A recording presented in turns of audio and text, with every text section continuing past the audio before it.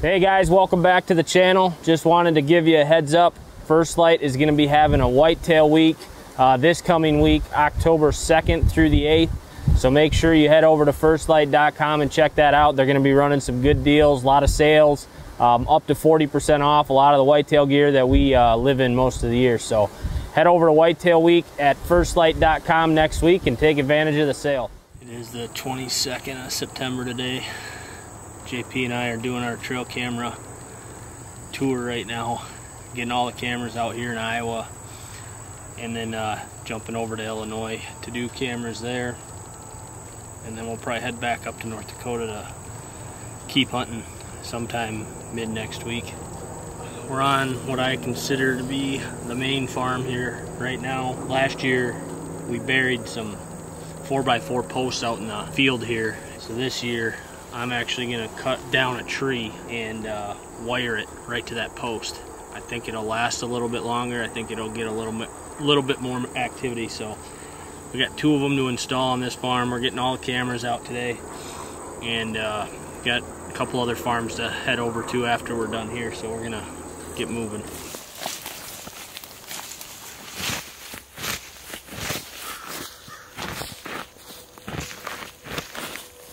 We're up in the North Valley of this property right now. I've had some really good hunts here over the years. Stands right up here over my shoulder. Got a grapevine. I've had this here for a few years, but there's a really nasty ditch that kind of pinches all the movement out of this bedding area and that bedding area right through here. So we just threw a camera up, put some branch butter on the vine, and now we wait.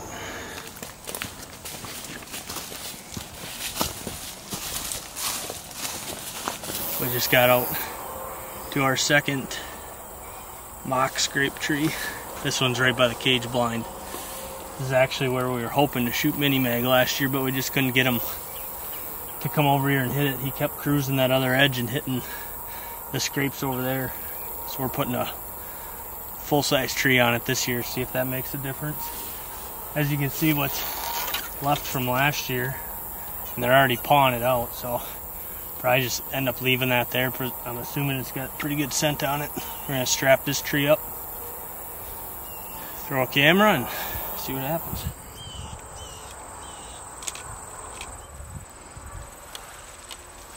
Well, we got the final scrape tree installed. We went ahead and just wired it right to this post I used last year to run branches off.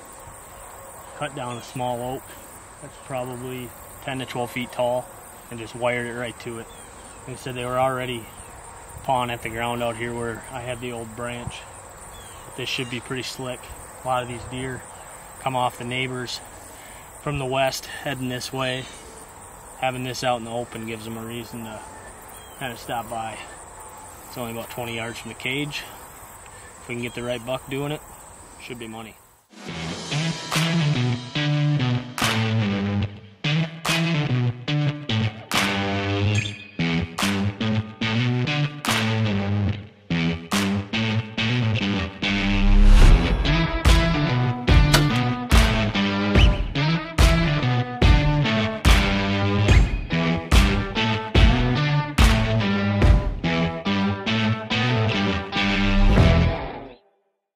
Down at another permission farm. Actually, I call this the river bottom piece. All the way on the west end of it, there's a pretty good sized river that runs through, and then the landowner owns, I think it's 160 acres, but it's all crop field. On the north end of it, there's a shelter belt, and then there's kind of this little island that comes out in the middle of it, and like I said, a little bit along the river. I've been running cameras in here for probably the last 8 years, 6, 8 years, something like that. And I've never really had anything that made me excited to hunt it, but I threw one mulch in here this summer along this tree line, and I've got 2 different videos of a giant, typical, he's a 6x6. His one side is probably 90 inches. His other side's a little smaller, but it's still really big. But standing corn on the neighbors, beans on the property I can hunt. And like I said, we're dealing with a shelter belt and a little bit along the river in this island. But like I said, I've had this camera here for a month and a half, 2 months, and I've got 2 different times where he's came by it, about 3 weeks ago and probably 4 weeks ago. So don't have a ton of faith, but he's definitely a possibility. He's in the area somewhere, and he's big. So Mike named him Holy Mackerel. So hopefully we can pick this deer up on camera and hunt him this fall.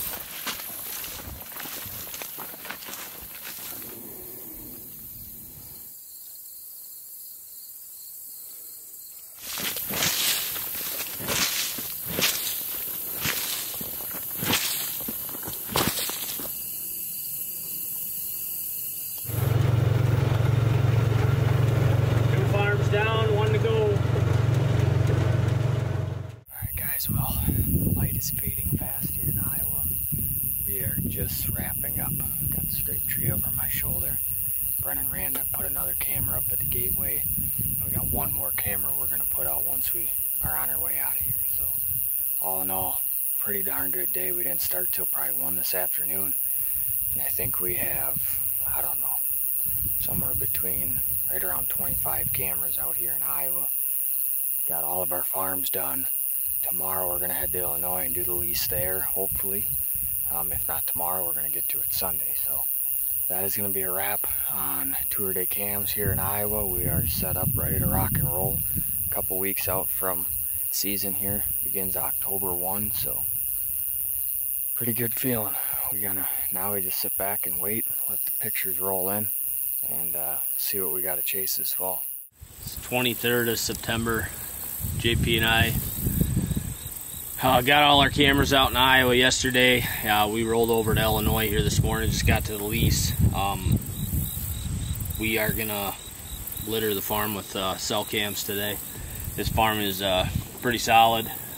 We haven't been in here since the food plots popped up, so we're excited to kind of drive around, check out the whole property, and get cameras up. And then we won't be back until it's time to hunt. Time being back since the water hole install. Unfortunately, we were having connectivity issues with our cell cam, so we didn't get any pictures. We brought different cameras today with a different provider, so excited to see. There ain't a ton of tracks around it, but there are a few, and the landowner came in here and topped these off with water, so it's just a matter of time before these deer just start pounding these, I think.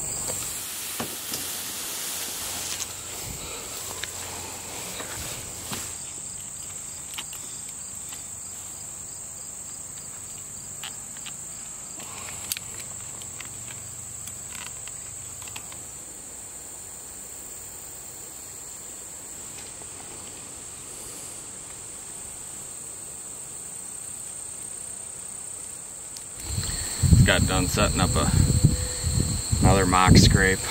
This is in a brand new spot. We haven't hunted this spot exactly. Last year when Brennen was hunting, we had a big 8-pointer we were chasing for, say, a good solid week. We had eyes on him. Bad part about it was he ended up getting hit by a car, but the reason I'm saying it is he hung right in this general area for a whole day, and we watched him just hot on a doe all day long from the pond stand. So what we did this spring, we came in here, we hung a double set river's edge right over my shoulder here, all CRP pretty much all the way around us, and we have a mowed trail coming from the creek ditch, which is over this hill, comes out of there, comes across CRP right down through here out to the ag field. So it's just a natural funnel when we mow these trails. So all we did, we came in, set this mock scrape up, at least hopefully get those bucks to stop here for a little bit. If they do, they're 15, 16 yards from the tree, should be game over. So that's kind of the thought process there, but slowly but surely we're getting these cameras out. We're excited just to finally get intel, since it's coming on the end of September and season opens October 1, so we're going to keep moving and keep getting cameras out. Just got back in here by the second water hole. Again, the landowner was generous enough to come in and fill these for us. Looks awesome. A lot of deer sign around it. We're really excited about this spot. This actually pretty much right where my buck was standing last year when I shot him. He come up out of this ditch here and was circling to chase a doe and shot him right here. But we got a lot of really good bedding here to the west of us. That's kind of our sanctuary that we don't really step foot in. We are talking about going and throwing a cell cam right in the middle of it right now though, and it'll be a camera that'll stay until the end of the season. If it dies, we ain't gonna go in and mess with it, but that's the plan. Both of these water holes look money. We've got a few more scrape trees that we are gonna install here yet today. Handful of cameras to put up, but so far everything's looking good. The landowner, I just hopped on the tractor with him and we went around and brush hogged a bunch of access trails. Main purpose of them is us getting around and not leaving a lot of ground scent, but obviously we also structured them kind of funnel deer how we want them to move past tree stands. So got that all taken care of. As soon as we finish here today, everything's going to be ready to rock, and just be a matter of watching the cameras and waiting for a good buck to show up, hopefully. We are hanging our last camera of the day down in one of our kind of hidey hole food plots right here in front of the stand that we're calling the Taj Mahal. We sat in this spot a handful of times last year just because we were able to keep the windows closed and contain our scent from what we could tell. We had deer come from every direction and kept those windows closed and didn't have any issues with it. So last year we ran a scrape vine on the other side of this food plot, but there is a tree right in the middle of the plot, so we moved the vine over to this tree, just put a post in the ground here, and we're going to slap a camera on it. But everything's looking pretty good down here. We just cruised across another plot, seen quite a few fresh rubs. We're excited to see what's in here, so slap this camera up and be on our way. Alright, it's a little after 5 o'clock here. We just got set up in the tree. Would have liked to have gotten in here maybe, I don't know, 20-30 minutes sooner, but we had to run some errands in town. But we're in here. I think we're in a good spot. We put a camera out right where we're sitting here a few weeks ago. It's a non-cellular Moultrie camera, and so we're not really sure what's coming through here, but there's a couple pretty good trails that come through. This is kind of on the far end of where this wood points out, and then there's another chunk of woods here to the southeast of us. We got probably about 2 hours, 45 minutes, 2.5 hours, somewhere around there, daylight left. So hopefully we can run into some deer tonight. Try and do some management here. So.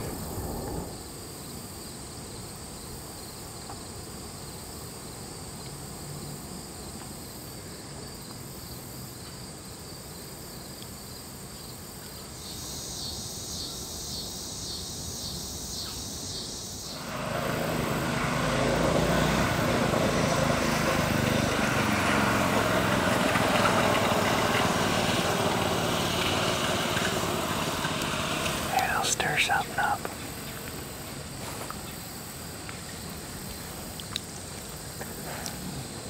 Grandma and Grandpa up for an evening stroll on the bikes.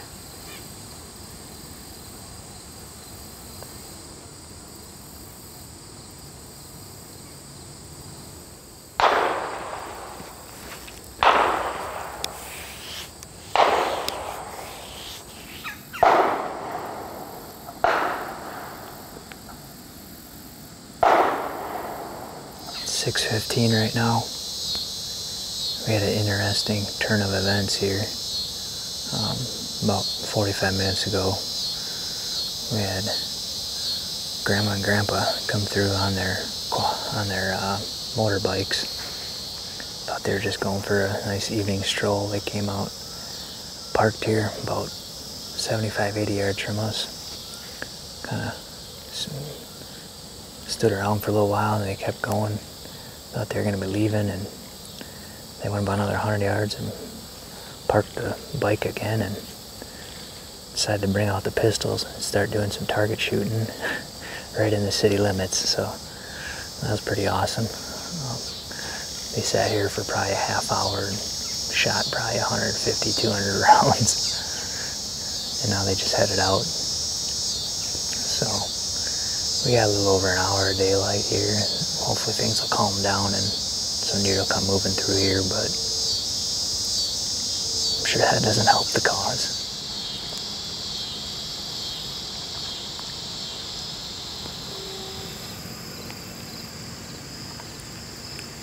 Should have set up right where those guys were shooting.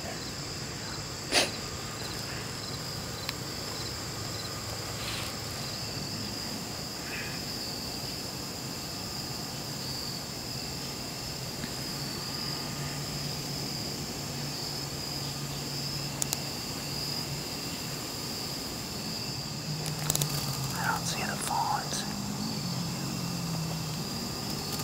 They must still be. She's coming back left again.